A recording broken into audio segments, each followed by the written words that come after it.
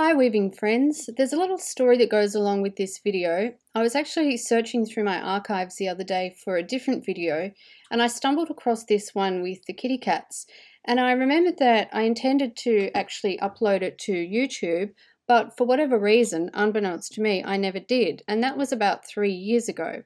The video is absolutely fine. It's just that this was recorded before I upgraded my audio system, and so if you're having trouble hearing what I'm saying, I recommend that you turn on the closed captions. If you would like a free printable PDF to go along with this video, it has all of the instructions written out for you, and it's also got a few more details about the yarns that I used. That is available on my Teachable School, and I'm providing the link for that underneath this video. Registration there is absolutely free, and you can watch the class and get the printable PDF there as well. Enjoy! Hello there weaving friends. I've got for you today some cute little kitties. I actually wasn't going to do this video, but I had been playing around a little bit and I showed a photo on Facebook and someone said, "Oh, what cute kitties." So I thought, well, I think it's worth doing these ones then. As usual, we'll start with a border, however you want to do your border. What I'm using for this one is some alpaca, which goes really well for something like a cat because alpaca's sort of fluffy and hairy like a cat. So you can choose whatever colour you like. I'm using an 8-ply wool warp with an 8-ply alpaca for the weft, for the pattern weft that is, and for the background weft I'm using the same as the warp. If you haven't reviewed my other video, my first video I did on Branu inspired weaving, that would be the hearts one. So go and review that one before you attempt this one. Alright, so our first row with our heddle in neutral will be 3 up, 1 down, 1 up, 1 down, 7 up, 1 down, 1 up, 1 down, and then we repeat from 7 up. So 7 up, 1 down, 1 up, 1 down, 7 again, 1 down, 1 up, 1 down, 7, 1 down, 1 up, 1 down,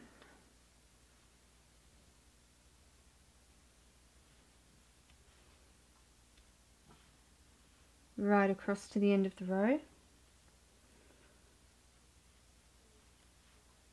And all of these notes will be in the comments section. If you can't see it, please click on see more. Now I'm going to bring my pattern weft in from the right, and you can use either a little stick shuttle like this if you've got one, or a yarn butterfly is fine as well. Okay, take our pick up stick out.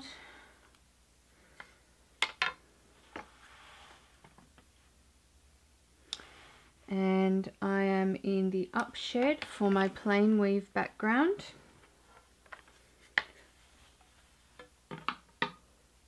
Make sure that my 2 threads here go around each other. So that one's going to sit there. This one's going to come up so that they catch on the edge there.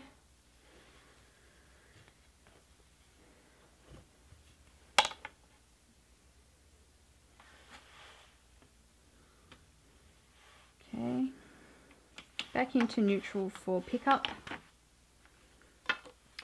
Next row is exactly the same as the first row. 3 up, 1 down, 1 up, 1 down, and then 7 up.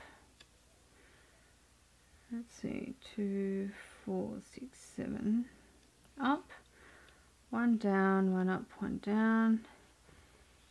And you can sort of see where the pattern lies after that, if you want to do it that way, so that you don't have to do the counting. But if you find that difficult, just carry on counting.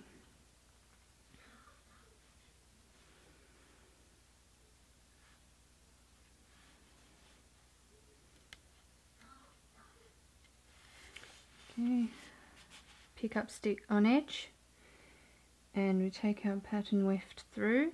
I'm doing singles for this one. Often for this technique I do double rows of the pattern weft, but for this one I think it works a bit better if they're just singles, because they're just tiny little kitties. So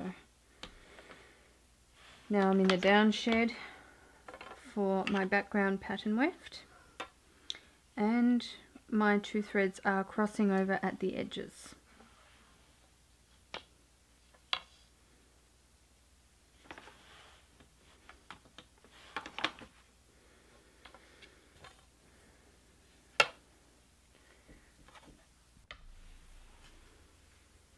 Now that brings us to row 3 of pickup,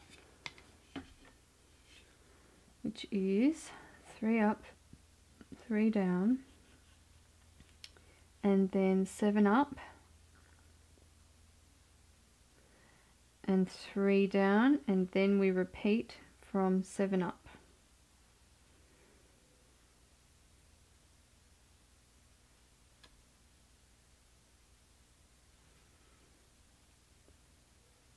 Oops.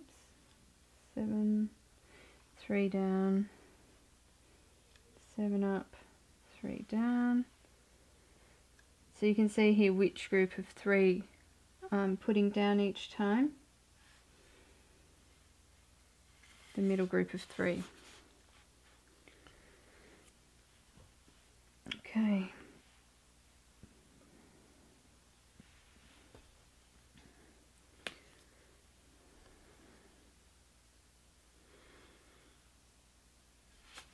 And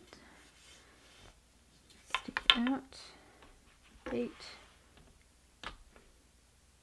and we are in the up shed this time.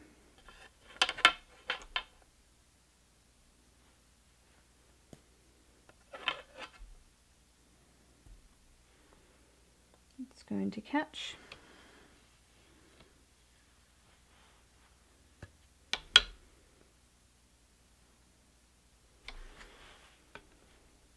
Okay, so we've got part of our body and the legs.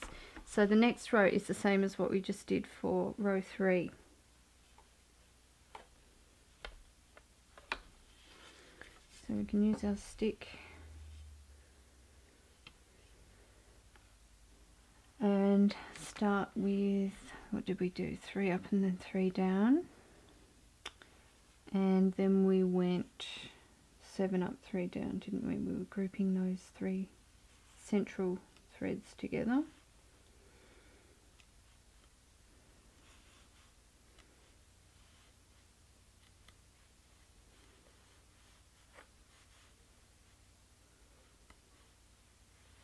Here we go. Stick on edge. And we can now weave that through. I'm going to catch that on the edge there because it doesn't have anything to catch onto.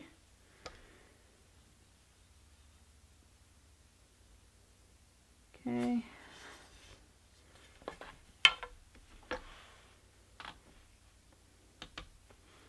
And then I go to the down shed for my background thread.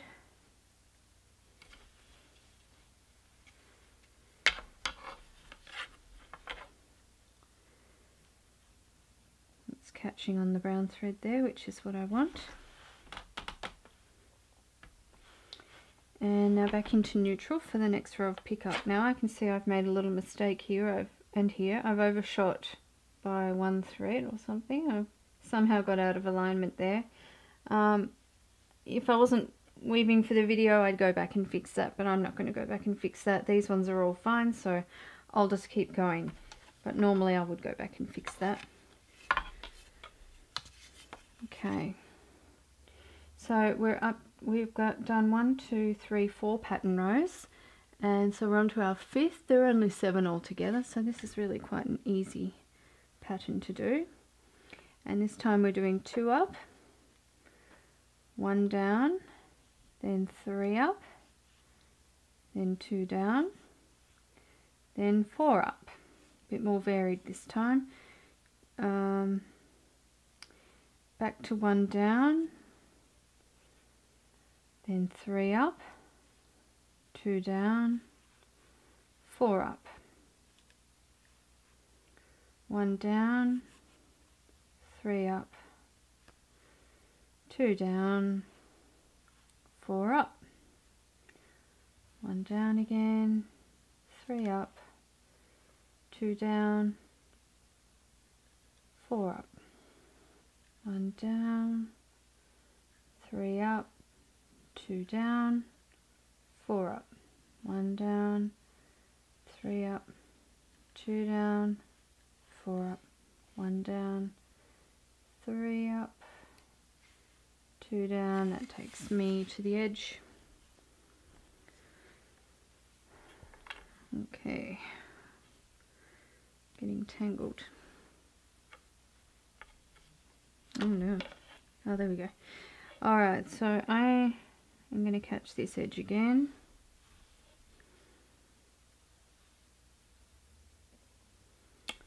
Stick out.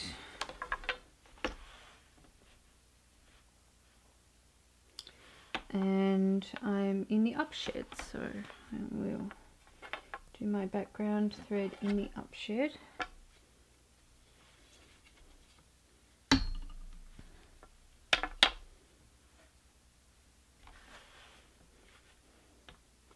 Back into neutral for the next row of pickup, which is 1 down, 1 up, 1 down, 4 up, 2 down, 3 up, then back to 1 down, 4 up, 2 down, 3 up, 1 down, 4 up,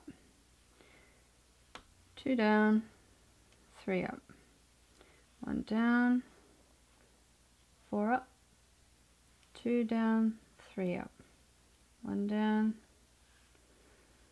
4 up, 2 down, 3 up, 1 down, 4 up, 2 down, 3 up, 1 down, 4 up, and then that takes me to the edge.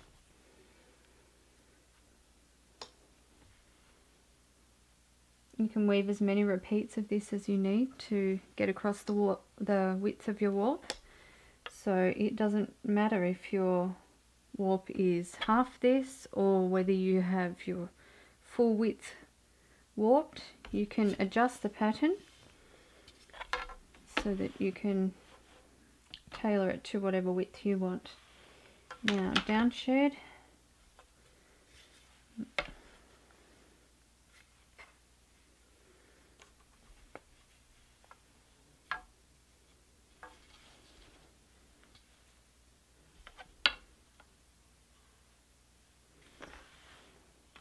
And that brings us to our last row.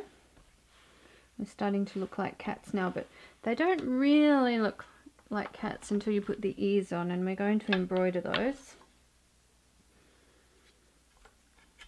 Okay, next row of pickup is row 7, and we start with 1 down,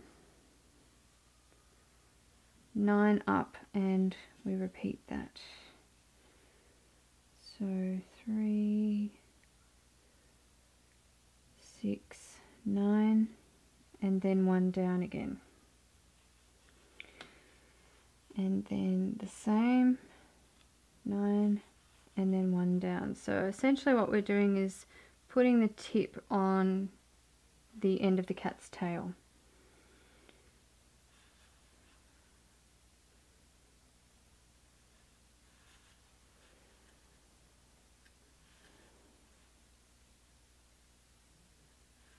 There we go.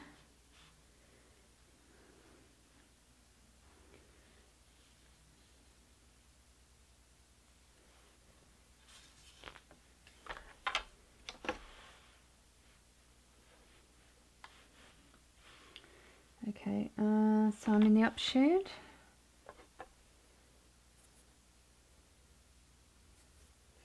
So at this stage it looks a little bit like a monkey or something like that, but once we put those cat-shaped ears on, then you can see it's a cat. So I'm just going to weave a few more rows of plain weave.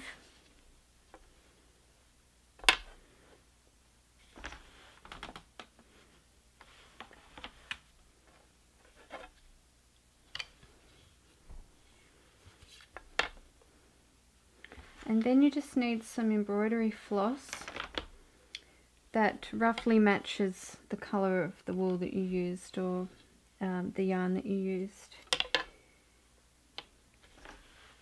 And a tapestry needle.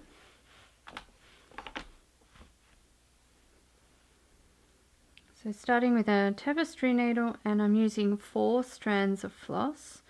I'm going to put a good knot in the end and make it a fairly fat knot so it doesn't just pull through.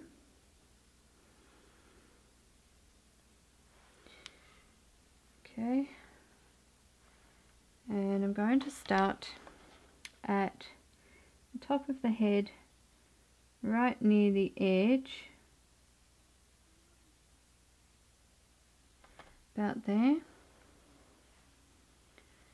and I'm going to make 2 peaks. So one peak on this side and then the other peak, but it basically goes across the top of the head. So one peak could go to about there. You can make the ears bigger or smaller depending on your preference. So then I'll come up here in the middle and I'll go back through that hole that I made there. Okay, so that's peak number 1. And then I will come up on the other side of the head like I did for this side, and roughly the same height as the other peak. Come up through the middle at the back. Oh, not doing so well. I'm actually using my left hand because my right hand will get in the way. So back down through that hole, and there you have your kitty ears. And if you want to, if there's too much of the background showing, you can fill them in with extra threads if you want to, up to you.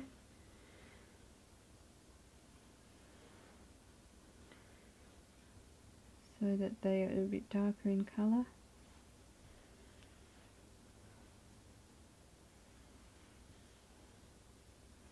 And then we can just work our way along. If you're concerned about the thread pulling behind the work at all and distorting the work once it's off the loom, then you can knot that piece off behind and restart on the new piece, on the next cat. And there won't be any distortion